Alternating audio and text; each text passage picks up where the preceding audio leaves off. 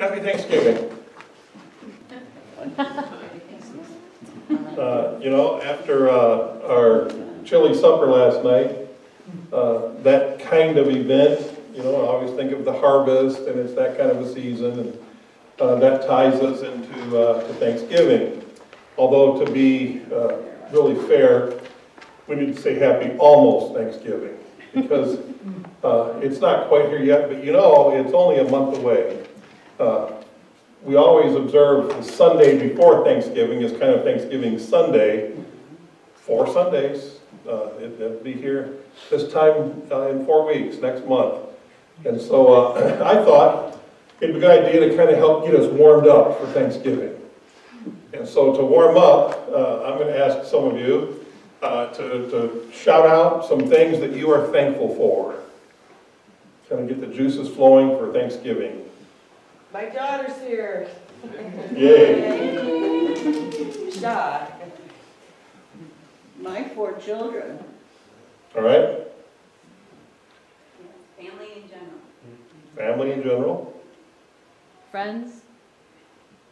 Family and friends. Health. Health. And that's coming from not the healthiest person in the church family. So it tells you a little something. A job. The Lord. Yeah. A roof over my head. All right. Or another apartment over my head, whichever way you want. Yeah, not only a roof, but another, right? Well, I had more time than you, because I knew I was going to ask this question. And so I was able to think about it, so I want to take a turn myself and share what I'm thankful for. And I thought about this a lot. And so I want to share what I'm thankful for. I'm thankful that I'm not like other people, cheating, lying, gossiping. I'm just glad that I'm not like that. And not only that, but I don't do those things, but I always go to church, I read my Bible, I give good offerings. So I repeat, I am so thankful that I'm not like other people. That's a good feeling to know that I'm not like them, the sinful people. Now, it occurs to me that maybe, does anyone see anything wrong with my answer? Yes. Boasting. I'm seeing some boasting. So I just want to tell you, before you get too critical, I modeled my answer directly from an example that Jesus gave. I just took an example that Jesus gave and just, paraphrased it a little bit. I took that directly, so I want to invite you to look at it with me. Luke chapter 18, verses 11 and 12. Luke chapter 18, verses 11 and 12.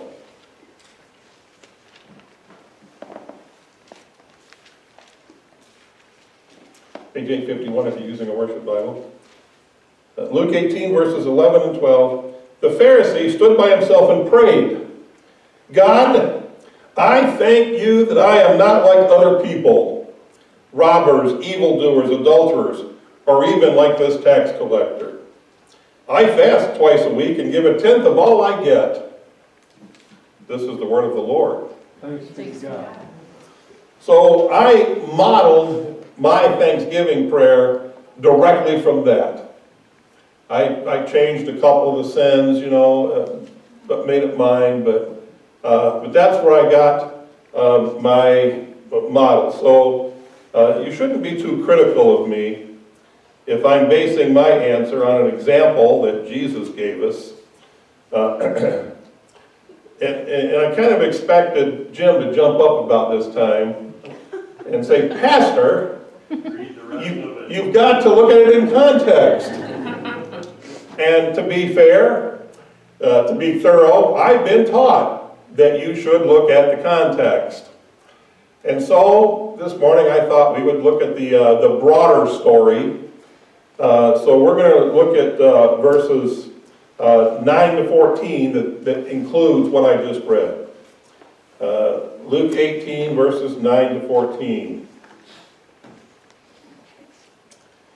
To some who were confident of their own righteousness and looked down on everyone else, Jesus told this parable.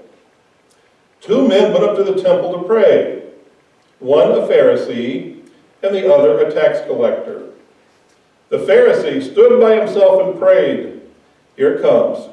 God, I thank you that I am not like other people, robbers, evildoers, and adulterers, or even like this tax collector.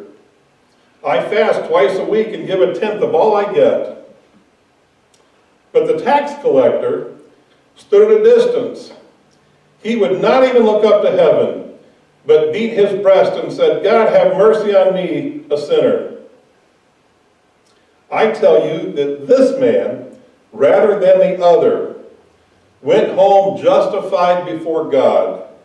For all those who exalt themselves will be humbled, and those who humble themselves will be exalted. So I find myself with a big uh-oh. Turns out that while it was an example that Jesus gave, he gave it as a bad example. An example of what not to do. So that's not the example that I should have followed. In fact, from the context of this story, we see that the example I used was based on some people who were confident in their own righteousness and looked down on everyone else.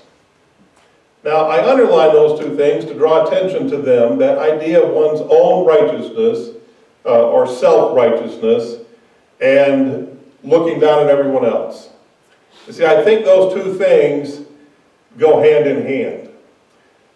When one believes in self-righteousness, they believe that, you know, I'm pure, I accomplished this, I'm righteous, and then you look and see somebody that's a sinner, and you think you're superior to that person.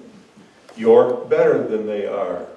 And so you have the Pharisee who was apparently noticing the tax collector, who's a little distance off, because he includes him. You know, I'm thankful I'm not like other people.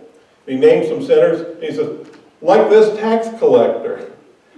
And so, you know, he thinks he's better than the tax collector. He thinks that he's earned his righteousness. And so part of our message, of course, is we need to be careful not to be self-righteous and think ourselves better than other people. You know, you see someone who's a down-and-out sinner, and it's kind of an occupational hazard of being a Christian to think, well, I'm better than they are. So you have to be careful. So when you think about Jesus giving 2 examples, the obvious question is, well, what difference does it make? Why was he giving us 2 to compare? What is that difference? And I think the answer to that is in verse 14. So I'm going to read that again. What is the difference between praying humbly or praying self-righteously? Jesus summarizes this. I tell you that this man, that is the one who prayed, God have mercy on me, a sinner, rather than the other, went home justified before God. So that's the difference. We can kind of summarize that and say that the difference is that the self-righteous, prideful prayer was not effective. He did not go home justified before God. And if you go home not justified before God, that means you go home guilty before God. And so he had been to the temple. In fact, he apparently went all the time, or went often, and he said that, he fasted twice a week And part of the reason why that was significant is because like they were supposed to fast, but not that often.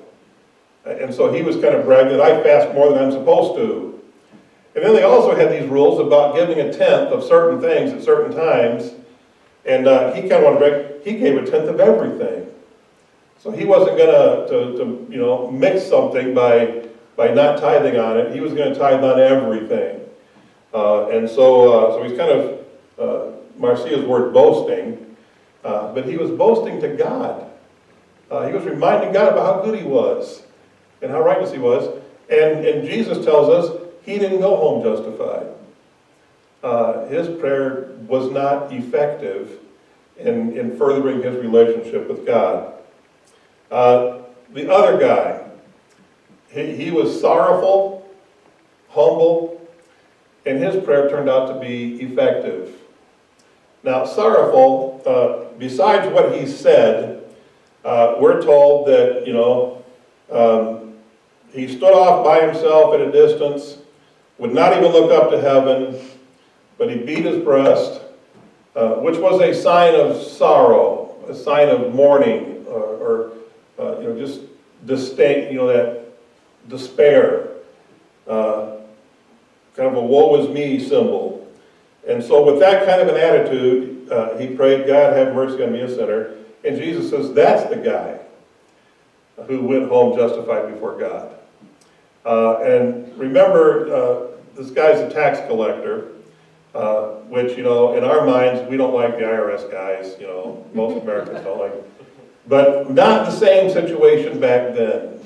And I know I've told you before, let me remind you again, Israel is living under Roman occupation. They have been conquered, and the Roman army's there, and they have a Roman governor, and they have all these things that are kind of above their own Jewish laws and what they're doing. And it is the Roman government, not Israel, that's collecting taxes. It's not tax with representation.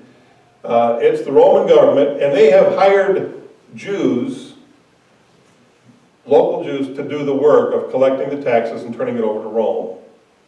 And the way these guys made their money, of course, was by overcharging the taxes and keeping the difference. And so they were hated by everybody. They were the lowliest. They were considered kind of traitors because they were working for the Roman government, and they were stealing from the people to further their own pockets. Doesn't get to be much of a worse sinner than that in the people's eyes. And Jesus is like that guy, that simple prayer, sent him home justified in God's eyes. His sins were forgiven and cleansed because of that simple prayer. Any Lost in Space fans? Sure. Before Will Robinson became aware, the robot would recognize danger coming, and he would come in with his arms, danger, danger, Will Robinson. And that thought came to me at this point because there's a danger here in this passage. And so we need to be alert to the danger. What is the danger? Well, basically, the bad example that Jesus gave us was pretty extreme. It was very extreme. He was kind of exaggerating. It was a parable, not a true story. Jesus, made this up to illustrate a point. And he picked a Pharisee that was probably worse than most of the other Pharisees. Would they really be that bad? To go to the temple and say, God, I thank you that I'm not like other people. They might have felt that. They might have believed that, but did they actually do that? This is an exaggerated thing. And the problem with that is it's easy for us to excuse ourselves and even pat ourselves on the back because we aren't that bad. We wouldn't do that. I would never come in here and publicly in my prayer, thank God that I'm not like you guys. And start bragging about what I do. That's not the way we would do it, But that don't mean that we don't do it in less subtle ways. we can still have that attitude. And the point is that less blatant self-righteousness is still self-righteousness. So don't let yourself off the hook because you're not as bad as the Pharisee in the story. And that's the danger, that we'll excuse our, oh, I'm not that bad, phew. But consider yourself. Do you struggle with a little bit of self-righteousness? Do you look at some sinner that you know and kind of have that attitude that you're better than they are? That, you know, you're thankful that you're not like them? And I know I've shared multiple times, you think, oh, not that story again. But the story is told of Dwight Moody walking down the sidewalk with another guy. They look across the street, there's a wino stumbling down the sidewalk. And the guy with Dwight L. Moody's like, look at that guy. Kind of shakes his head. And you could tell it was kind of a put-downy. And Dwight L. Moody said, there, by the grace of God, go I. And so we need to kind of remember that and realize that our righteousness comes from God, not from ourselves. So I want to move on, short message today, to an important by the way. And I kind of hate that I decided to call it that because it's too important to consider it a by the way. But it wasn't really the main gist of my message today, so I kind of labeled it a by the way. And here's what the by the way is. If you are sitting here today and you don't already know Jesus, if you are not already saved or born again, or if you haven't asked Jesus into your heart, and we have a lot of phrases that talk about that. If you're not that, then this good example prayer that Jesus gave is the perfect, simple prayer for you. People can, well, I don't know what to say, what do I have to do? And we kind of overcomplicate things. But this simple prayer, God, have mercy on me, a sinner. How easy is that? That's the perfect prayer for you if you haven't prayed it already, or a form of it already. In fact, that prayer has been named or labeled the sinner's prayer. And I want to share 4 things that kind of make it the perfect prayer if you still need to come to know Jesus. And the first thing about it is that it shows sorrow. And I already explained that partly that was reflected in the body language that was taking place besides the words. But there's this idea that the person is in despair. They're struggling with their position. And so that sorrow is a part of that. The second thing to notice is that it calls on God for action. The guy doesn't say, man, I've got to get another self-help book and set my goals and work on this.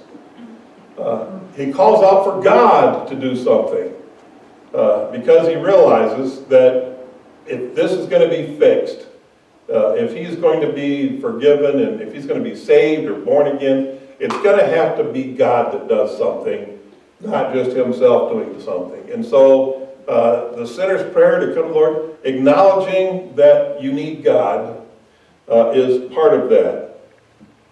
The third thing is that it asks for mercy, not what is deserved.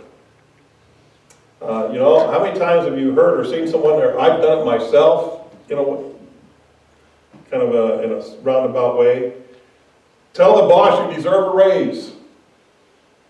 And when you do that, you say, look, I've been here X number of years, I did this amount of work, I took on this extra responsibility, I saved the company X dollars last year, and you kind of make your case for why you deserve the raise.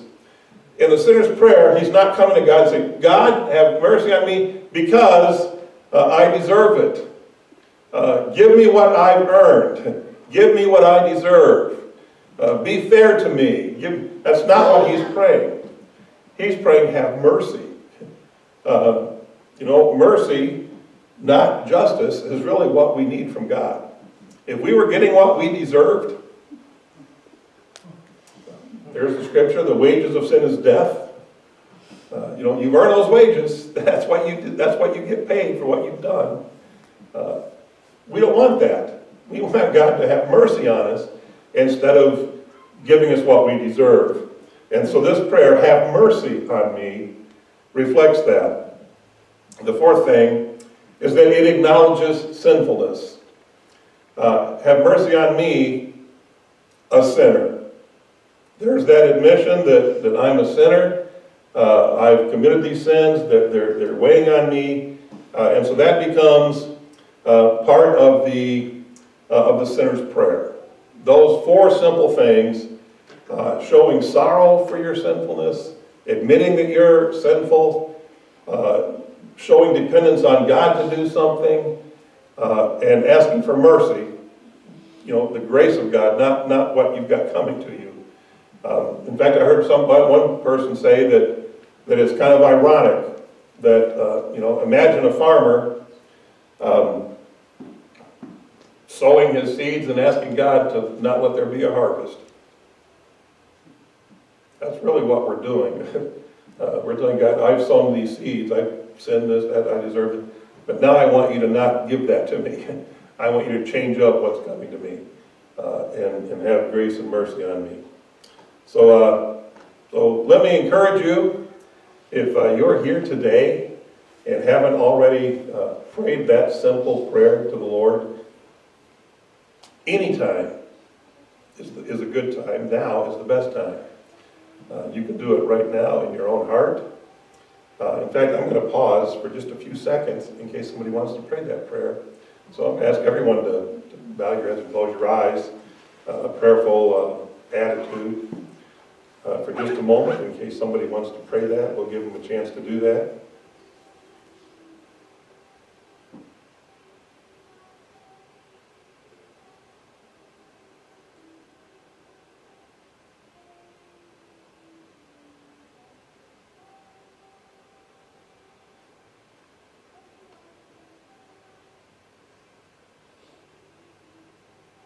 All right. And then before we close, I want to give you another important by the way. And again, I hesitate to call it a by the way because it's important. And that one is, for those of you who have already prayed that in the past, those of you who know the Lord, those of you who have that relationship, those of you who have been forgiven, we want to share our faith. We want to help other people find that relationship and get through it. And we sometimes struggle, well, how do I do it? If you share your faith and you want to help someone pray for their salvation, this prayer is the perfect model for you. Someone says to you, well, how do I, what do I do? You can say, Jesus told a story about a guy who prayed, God, have mercy on me, a sinner. And we're told that God justified that person. And so there's your perfect biblical model. You can go to Luke 18, verse 14, or verses 12 and 14. No, 13 and 14. And use that as you lead someone to the Lord. Doesn't get much simpler than that. If they're the kind of person who likes logic and reason for everything, you can talk about those four things, that it's showing dependence to God and showing sorrow and admitting they're a sinner and asking for mercy, not what they deserve. And it's all included in that. And so that's also a little sharing your faith lesson as a part of this message. Let's pray.